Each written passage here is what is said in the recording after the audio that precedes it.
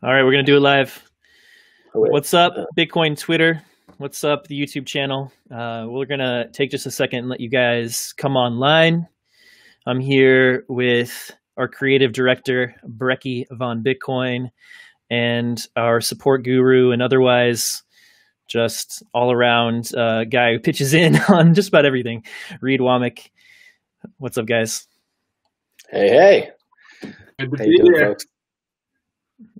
Swan Signal Live. So we are going to hang out here today and chat about a few things in the recent news. And we want to answer your questions about Swan. And, we'll also just kind of give a general update about what's going on at Swan. So first thing we're going to talk about is our Stefan Livera podcast ads. And we've been having a lot of fun, Brecky and I and the team, of making these ads, and I think it's awesome because it's something different in the space. Usually there's kind of the same old ad read over and over again, but we are bringing something a little fresh, and I think it's a lot of fun. So yeah, Brecky, talk to us a little bit about the ads we've done, and I think we're going to roll a few of them here. Sure thing. First of all, I think we're having a little too much fun. We might need to dial it back just a little bit. But we've got a lot of talent here at Swan, and so the whole idea is we want to use that talent and entertain people. And I'm a big believer myself in entertainment. Who needs a dry podcast ad when you can do something fun? So I could talk all day, but I think the best thing to do is we we should run one. Which one should we run first? Let's just go in chronological order, reverse. So let's go with the oldest one first. I think that we have uploaded is JFK, I think. I think that's JFK. All right. Yeah, all right. You're right. So this is Brecky doing the voice here on JFK, and it's the To the Moon speech, which of course is appropriate in Bitcoin land. All right, exactly. Let's roll it. Real quick, also, he's asleep, but a quick thank you to Stefan for bearing with us and allowing us to do these out-of-the-box ads. We would not be able to do that without him. So, and now there's no going. Anyway, here we go. I think. Is it working? To the moon. Distinguished listeners, ladies and gentlemen, and our host, Stefan Livera, thank you for having me here today. I am particularly delighted to be here on this occasion. We meet on a podcast noted for Bitcoin knowledge, praxeology, and expertise in Austrian economics. And we stand in need of all three. For we meet in an hour of change and challenge, in a decade of hope and fear, in an age of both knowledge and ignorance. The greater our Bitcoin knowledge increases, the greater our ignorance unfolds. Despite the striking fact that almost all of the economists in this world are misguided Keynesians, despite the fact that the monetary premiums of assets are skyrocketing while the Federal Reserve continues its criminal mismanagement of the economy unabated, despite that, Bitcoin will go to the moon. Bitcoin will go to the moon. Bitcoin will go to the moon in this decade and do the other things, not because it is easy money, but because it is hard. Because the goal of sound money will serve to organize and measure the best of our energies and skills. To our listeners, if you'd like to join us on the moon, visit swanbitcoin.com/Rivera and start auto-stacking Bitcoin today. My favorite line is Bitcoin will go to the moon not because it's easy money, but because it is hard. It's too perfect. It's too perfect. It's not hard read. It's hard. There's no R in there. I think it's HAHD. I think that's how it's spelled, actually. HAHD. Sounds right. Great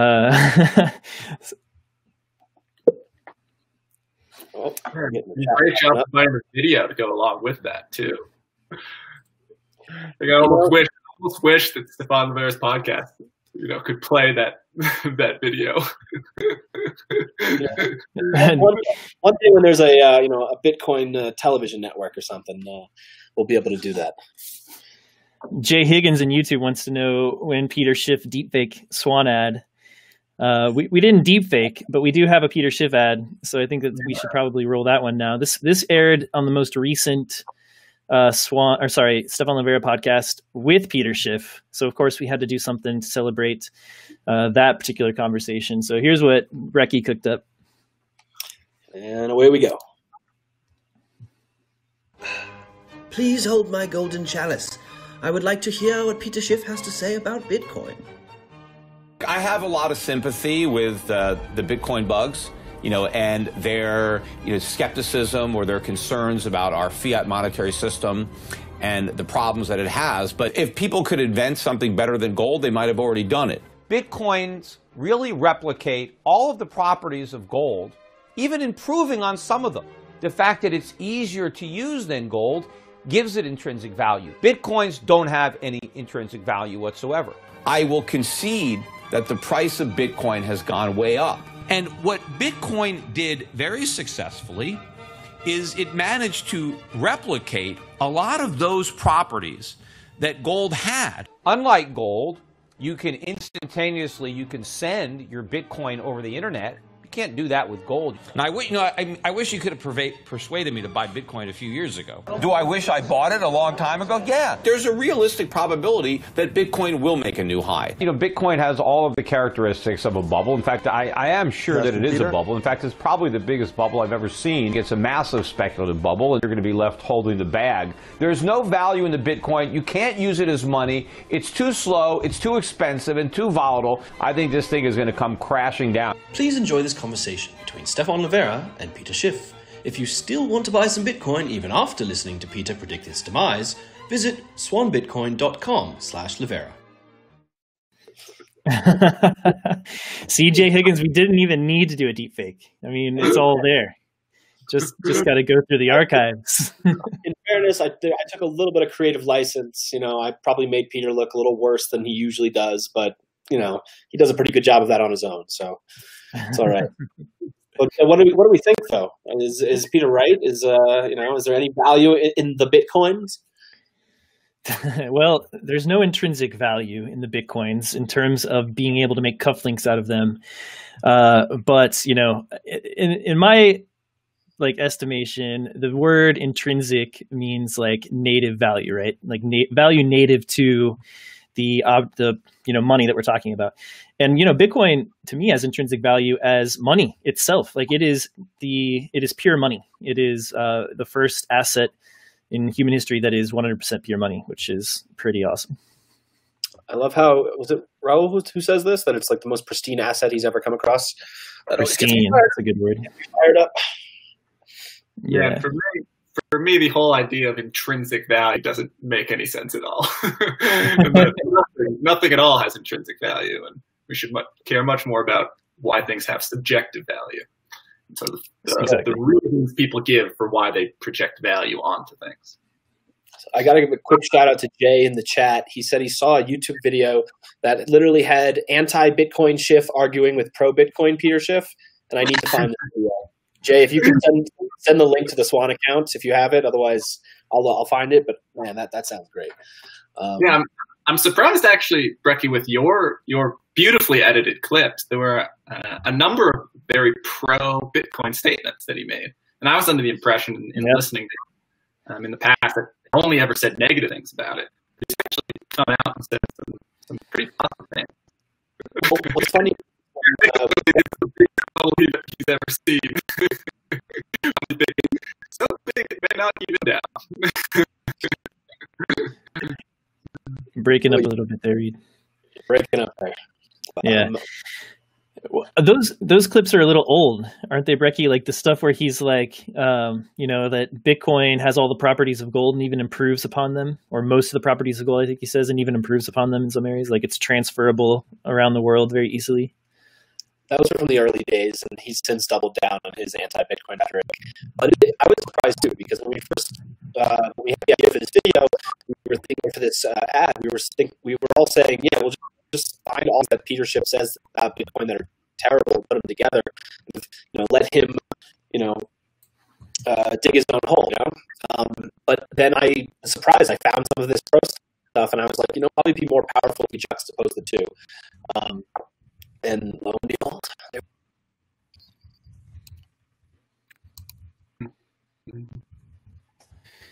I love awkward silences.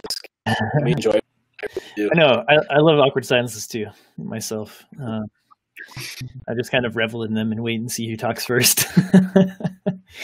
All right, we've got one more of the ads to run, and this was to celebrate the appearance of Raul Pal on Stefan's podcast. And so, of course, we had to do the running of the bull, which is, I think, maybe one of the best like video memes out there for Bitcoin. And you'll probably know it, Goldstein, Bitstein, really, I think, is sort of the guy who shepherded this particular video to the Bitcoin consciousness. Sorry, everybody. I have to throw the swan up there for a little bit. Swan wants a kiss, Breck. The swan wants a kiss. There you go. Yes, nice. So yeah, we did the running of the bull meme over like Raul's like incredibly bullish tweets that he's been putting out over the past few weeks. So let's run it. Here we go. It's the running of the Raul.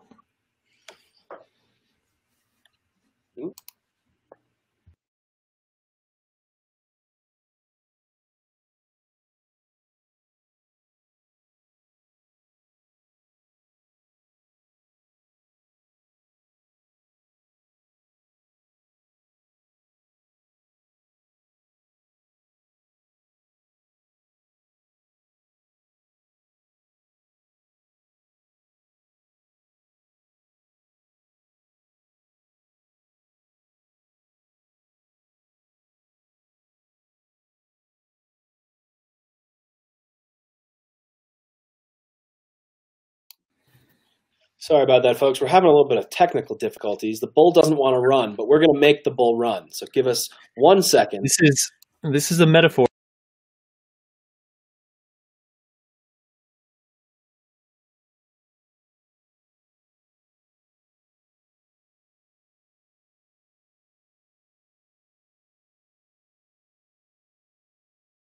Bueller. Raul, when the bull began I think its run, we might be getting audio only on Bitcoin this. is likely set to be the best performing major asset in the world by a big margin. And so the bull began its run. My conviction levels in Bitcoin rise every day. Every day! Already irresponsibly long as I love the that. bull begins its run. I am now thinking it may not even be worth owning any other asset as a long-term allocation, said Raul when the bull began its run. Visit swanbitcoin.com and the bull had begun its run. Yeah, that was one that I got to voice, which was fun. I didn't even give Bricky a chance to do that one because I knew it would be better than mine, and I really wanted to get in one of these. So there was the running of the Raul Bull. So these have been a lot of fun to do. I think we've done a couple others that are back in the archives. The John Maynard Keynes ads, there are a couple of those. I think those are the only other two that we've done. So Brecky, why don't you give us some John Maynard Keynes, since I didn't upload those to Restream to be broadcast. Some John Maynard. You put me on the spot here. Lord John Maynard Keynes here to tell you all about Swan Bitcoin. I talk like this because I'm a prat, and I like to print all the time. I'm better with a script in front of me. That was pretty damn good, man. I give you 9 out of 10. I'll take it. Yeah, so I don't. You guys in the YouTube channel, we've got several people in there now. Let us know what if you have any ideas for Livera ads. We've been having a lot of fun with them. So, tweet at us, put them in there now, whatever. But just let us know. You can DM us too if you want. Okay, so Austin has a question for us. He says, "What's up, Swan Force? How many whole coiners do you think there will be in 2030 or by 2030? That's a Nice. good question. If you folks like that, we have this cool feature where we can show the questions. So This is cool. your streams, please use proper grammar, speak well. I don't know. Say whatever you want, actually. How many no coiners would there be? Whole coiners, not no coiners. Whole coiners. It's a good question. Well, we're aiming for 10 million, aren't we? Well, 10 million new Bitcoiners for sure in the United States. That's our goal here at Swan. Whole coiners, sorry. Whole coiners. So I wonder how many whole coiners we have now. That's one question to answer. And I don't remember off the top of my head the guesstimation that's out there for whole coiners. There is some good math out there, and I know Corey used it for his article about 10 million Bitcoiners, the intransigent minority. It's on the Swan Signal blog, swanbitcoin.com/signal. And I think he looked for addresses that were holding over $100 worth of Bitcoin, and that we were at like 100,000 or something in the United States. We needed to 10x it, 10,000, 100,000. So we needed to, there's a lot of growth to do there to get to 10 million. So yeah, I mean, let me guess. Whole coiners are going to be hard. It's going to be hard to be a whole coiner in 2030. There's 21 million Bitcoin. There's about 272,000 sats per person on the planet right now. So, that's not very many. It's not even 0.1 Bitcoin. So I don't know, man. For anyone new, by the way, Andrew asked, sorry, what is the definition of a whole coiner? Is it somebody with at least one whole BTC? And yes, you're right. You get bonus points, which don't count for anything. Hardest right now in the YouTube chat mentioned that there's 730,000 addresses with at least one Bitcoin, but I imagine many people own multiple addresses, and so there are certainly not 730,000 whole coiners right now. I would expect that with time, the distribution, Bitcoin will get distributed more and more and more. So right now, maybe we have, 20,000, 100,000 whole coiners. But also depends on how many boating accidents there are. Do we count someone who was a former whole coiner, or do we not? I don't know. That's a good point. But I sort of expect it's going to head towards about 1 million. And once Bitcoin gets distributed, sort of stay around there in the long term. Yeah. I don't know. I think a million whole coiners would be quite a few in the long run. So it's just going to get harder and harder to stack a whole Bitcoin. And, if MicroStrategy and Paul Tudor Jones and, the rest of this bullish news that we're on now with the, other macro investors, Raoul Powell, getting long in Bitcoin, irresponsibly long, as we heard in the SLP ad. Yeah.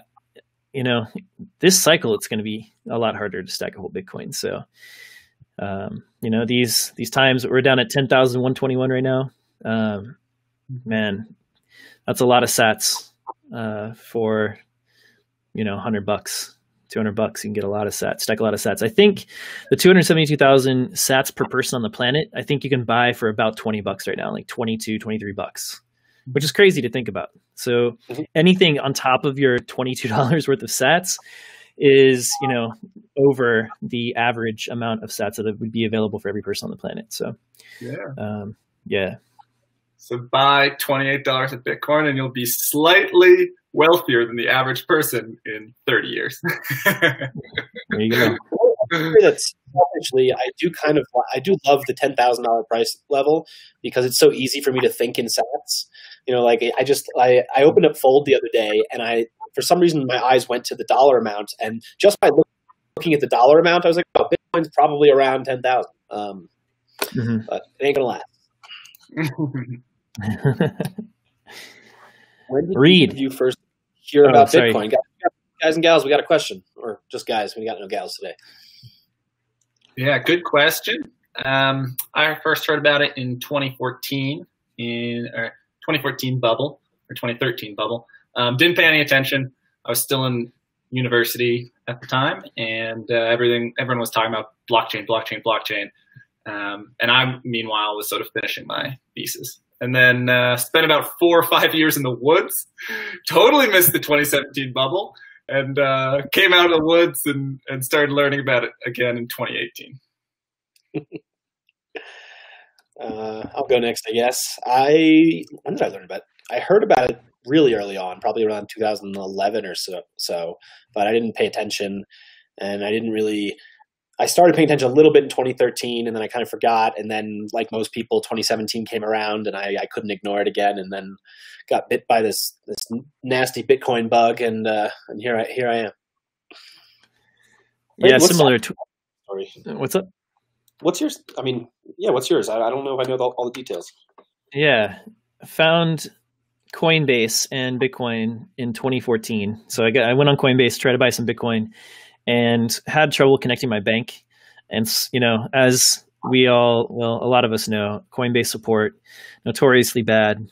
Just didn't hear from them for like weeks, and just gave up. I didn't really know what it was or have any sort of conviction at all. So I did follow a couple of Bitcoiners on Twitter and would, kind of see things every once in a while. And then it caught my eye again in early 2017 when it went over 1,000, and, went through 2017, shitcoining, not really knowing what was going on. And by the end of 2017, I was a full blown Bitcoin maximalist and started the Citizen Bitcoin podcast in like early 2018. So it took me about, 9 months probably to get to the full blown status. I've been Bitcoin maxi for 2.5 years now. Yeah. I got lucky. I got through my shitcoining phase in about 3 months. Yes. See, Reed's an example of this new class that's coming in and going to take advantage of all of the amazing educational content that's out there now and just come up to speed a lot quicker. And we're hearing cases about that, like a lot. We're doing these live meetups. Well, they're private meetups though. Sorry, I guess they are live, but they're private, so they're not broadcast or anything.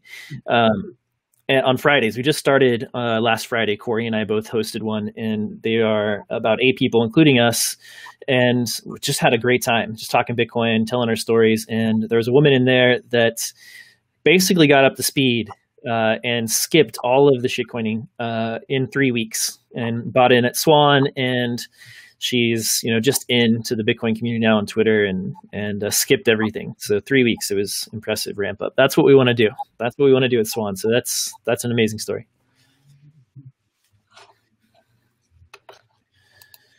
All right, so I was going to say Reed earlier. Went to BitBlock Boom. Man, that's a mouthful. That's kind of a tongue twister, isn't it? So tell us, give us a little summary about what you saw there, what happened, the reception for Swan down there, whatever else.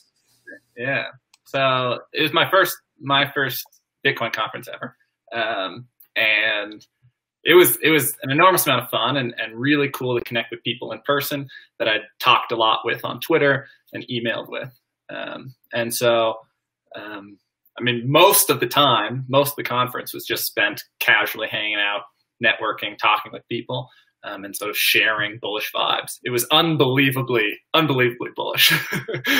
I can't speak for all Bitcoin conferences, but for whatever reason, it seemed like only the most bullish and some of the most educated people showed up.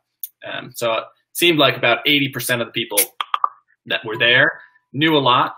And were Bitcoin maximalists, and of those people, it was really, really refreshing and inspiring to talk to them and have them be so supportive of what we're doing at Swan. Like, I was blown away by how many people I would mention. Oh yeah, I work at Swan, and they say, "Oh, great, I love you guys. I've already got a plan with you."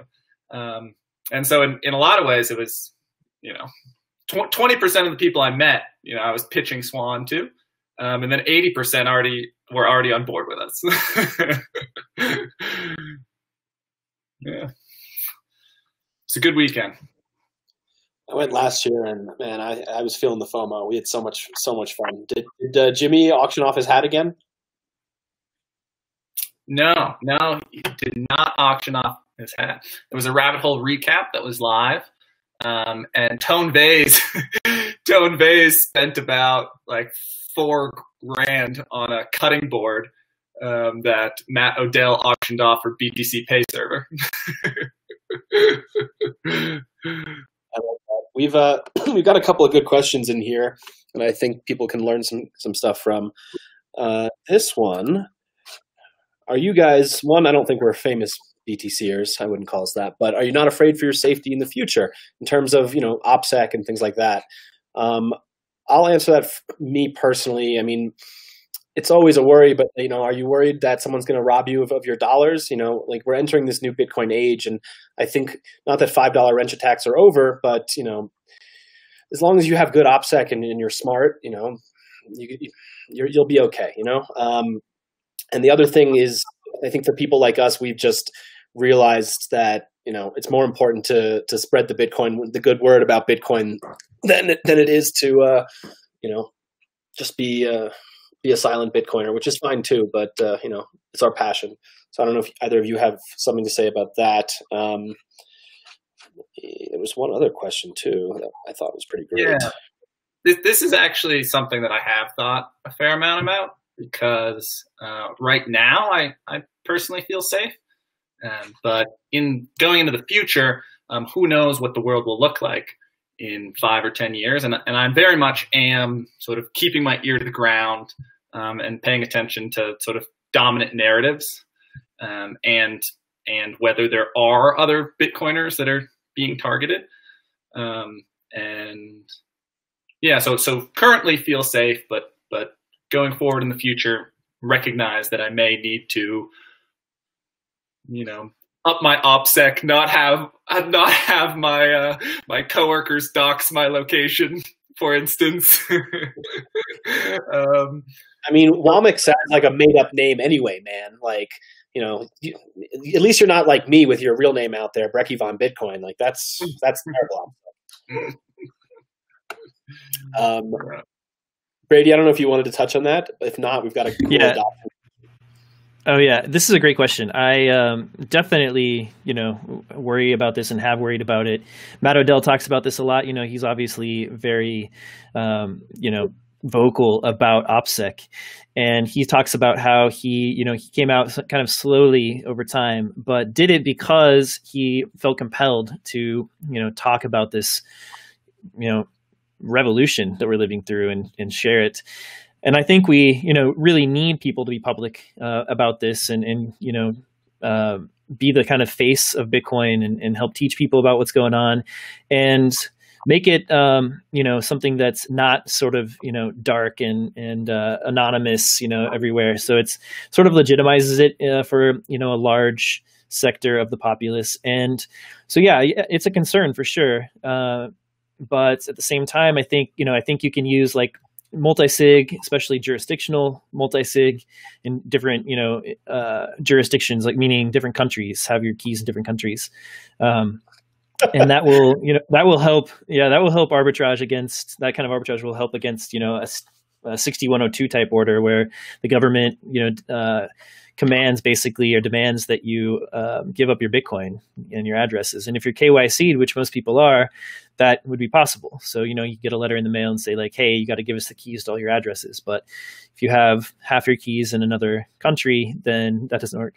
But more commonly, right, just to kind of put off what's the proverbial $5 wrench attack, where someone would come up to you and just demand your private keys or access to your Bitcoin.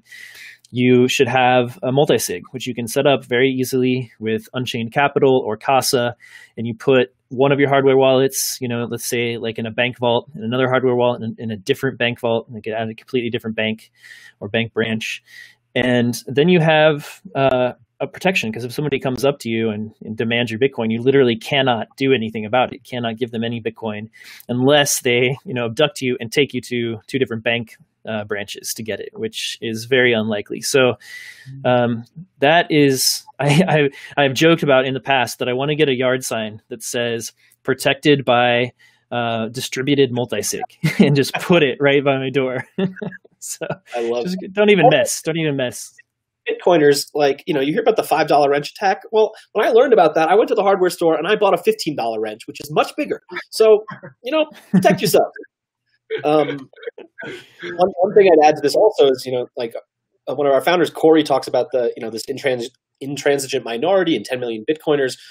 If we reach that point, there's going to be so many people who have Bitcoin, politicians' kids who have Bitcoin. It's going to be different than it was in the early days, where it's just a lot of whales who have tons of Bitcoin and they're super at risk. It's not, you don't just have Bitcoin in one wallet. You have it in multiple wallets, multi-sig, in a cold card, and you have a dummy cold card just so if someone were to steal it, it's fine.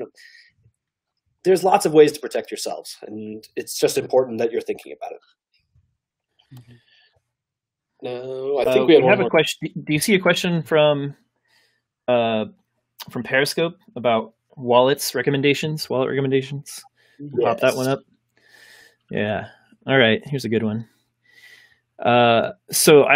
Going back to what I was just talking about, multi-sig is the most secure wallet you can have. So Casa and Unchained Capital have consumer-grade multi-sig solutions on the market. Casa is keys.casa, keys.casa, and unchainedcapital.com. I think it might be unchained-capital.com. And yeah, so you can just set up an account there, and you will be able to set up multi-sig. Multi-sig is you have 3 keys to access your wallet, and you need 2 out of 3 of those to be able to send Bitcoin from your wallet somewhere else. So this allows you gives you a lot of security against, like I was just talking about, physical attack, and also against, losing your single key. So if you lost one of those 3 keys, you'd still be able to send your Bitcoin around. So that is a very secure way, and definitely a way that a route I recommend you go. Multisig also protects you in case somebody just stumbles upon one of your keys, or even if they stumble upon 2 of your keys with the 2 of 3 multisig, it would be almost impossible for them to figure out that those keys have funds stored without more information. And so that's another attack vector it protects you from, is sort of negligence or somebody finding one of your keys. 100%. Yeah. Someone just asked also, would you put 100% of funds in a multi-sig wallet, or divide 100% of the funds among various multi-sig wallets? I feel like I see a lot of people asking questions like this, and it really depends on your risk profile. And keep in mind, none of us here are experts on this, and that's kind of the point. Is you need to figure out what makes sense for you. Do you keep all of your money in one bank, or do you keep some under your mattress? I don't know what you do, and I don't know what makes sense for where you live, and how risky it is. But you need to take all those things into account and figure out how to minimize your risk as much as possible. So yeah.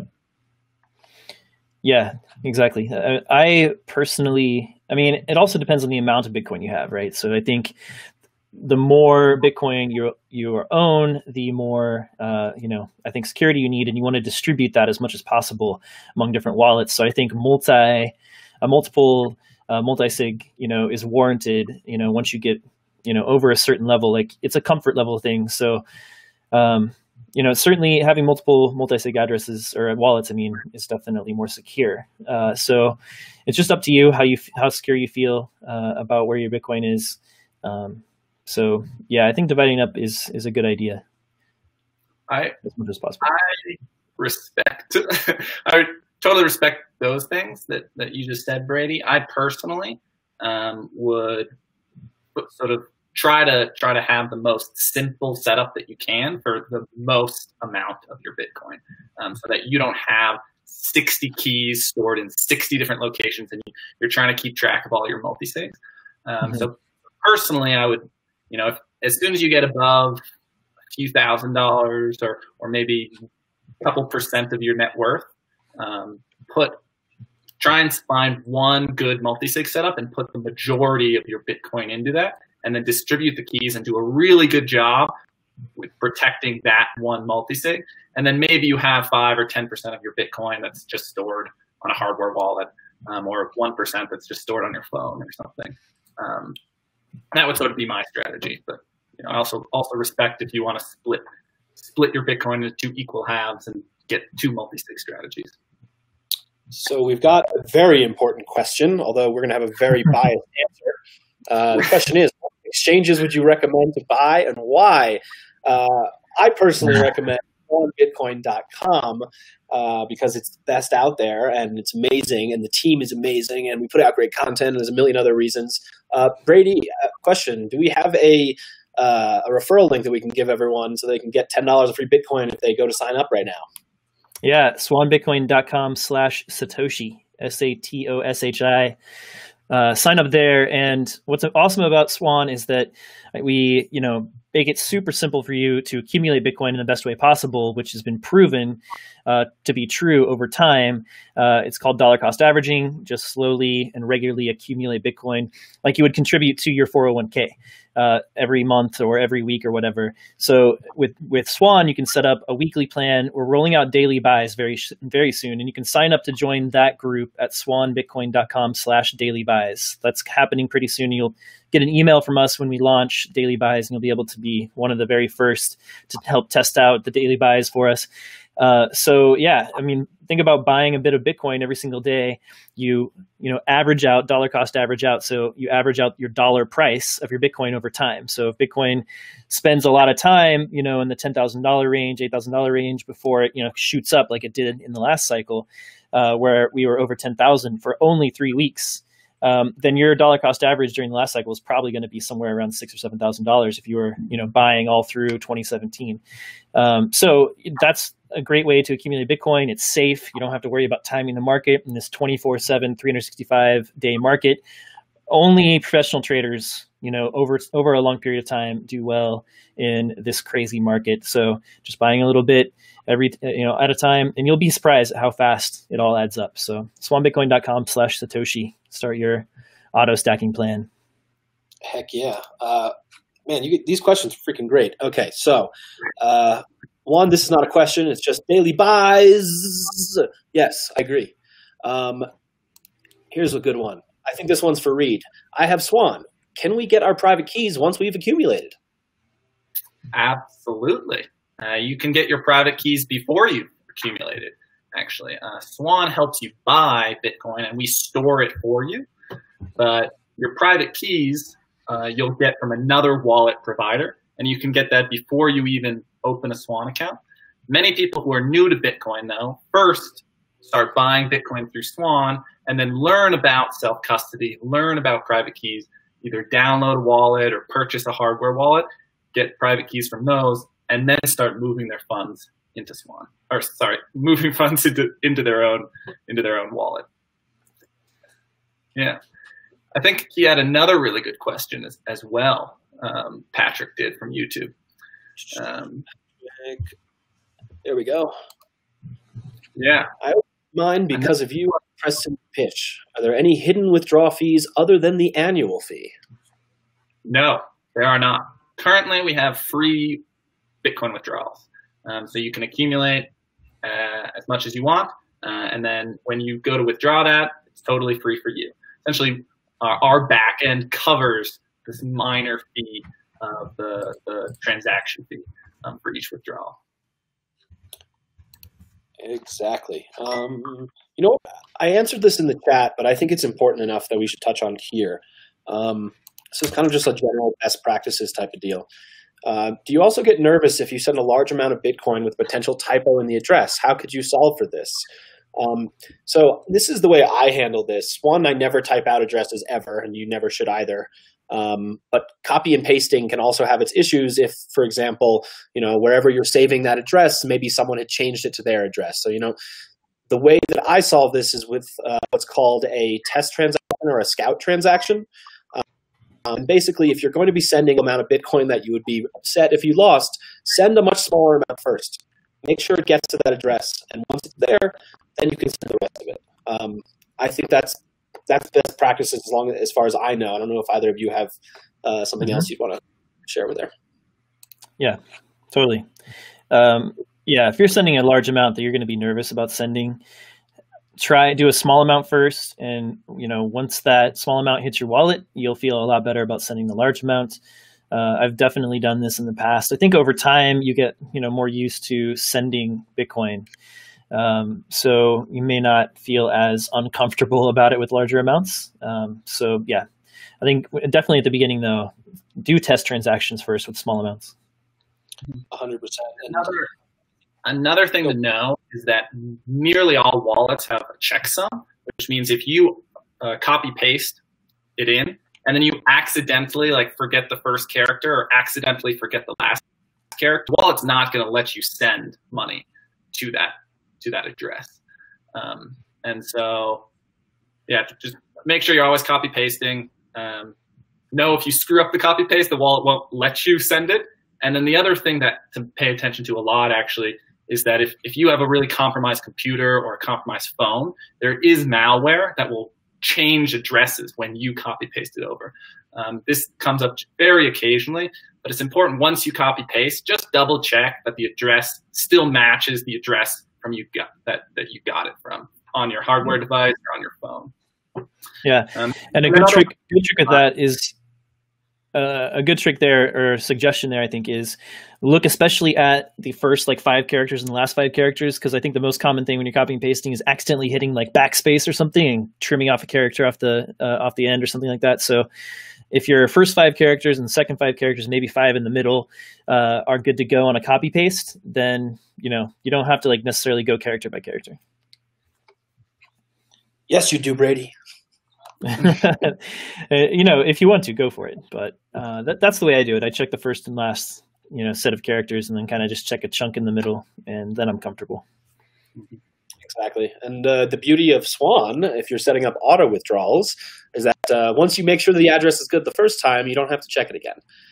And Brecky, right? We have an improvement to auto withdrawals launching soon. Our good friend Gigi, who you might know, the author of 21 Lessons, joined the team a few weeks ago, and his first project was to roll out XPubs. And XPubs are basically a way to generate a bunch of addresses for your wallet. So you give an XPub to us, and we'll generate a bunch of addresses and store them, and we'll delete your XPub for privacy and security reasons. But then we have like 1,000 addresses to send to you. So if you're withdrawing every week, we have 1,000 weeks worth of addresses, and every week we'll just auto, rotate a new address, which is a Bitcoin best practice for privacy reasons. Reusing addresses is not recommended, but so we're rolling that out very soon.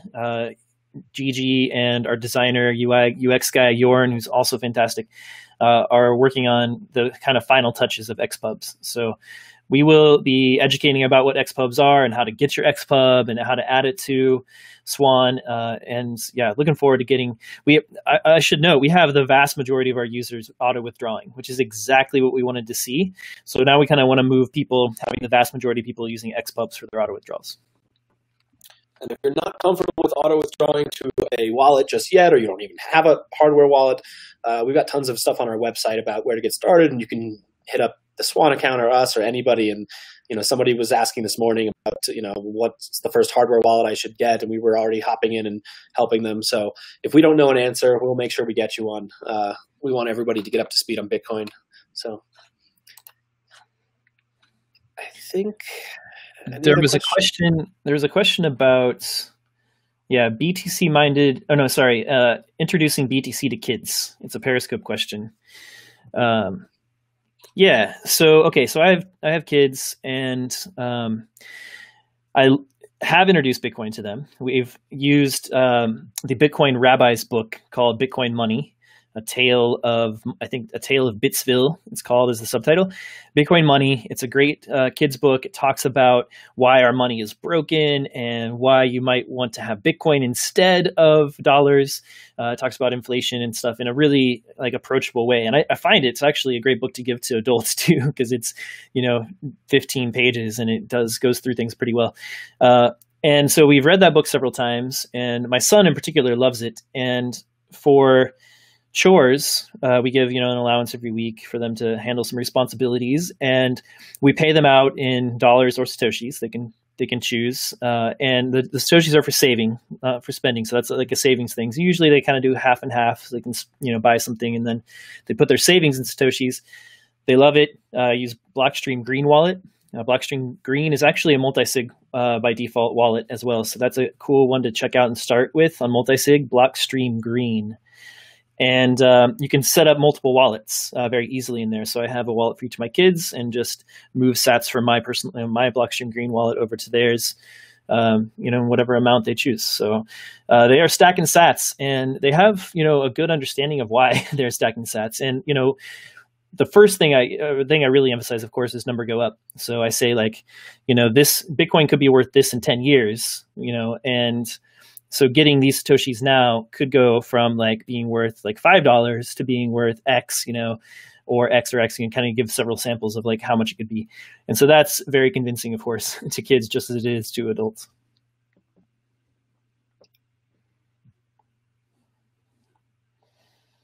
And I like most Bitcoiners, want to have kids, want to have a lot of kids. Don't have any yet. Defer to Brady for recommendations.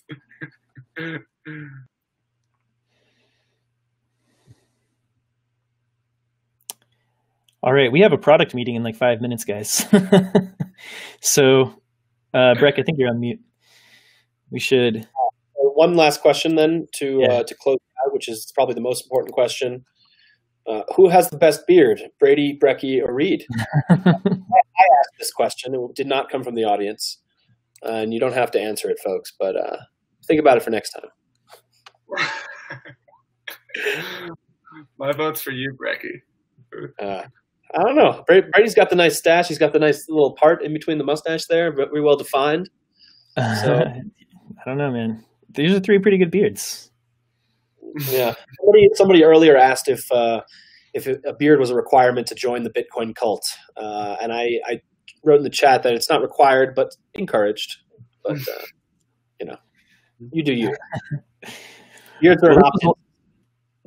This was a lot of fun, everyone, and there were a lot of great questions. So I think we need to be doing this some more, is what that means. So we'll continue to do this.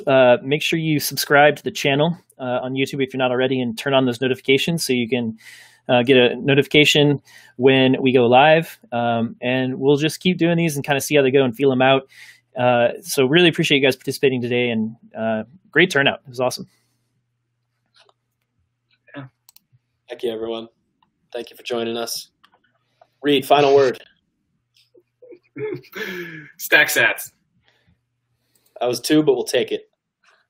All right, everyone. Have a good one. Thanks, guys.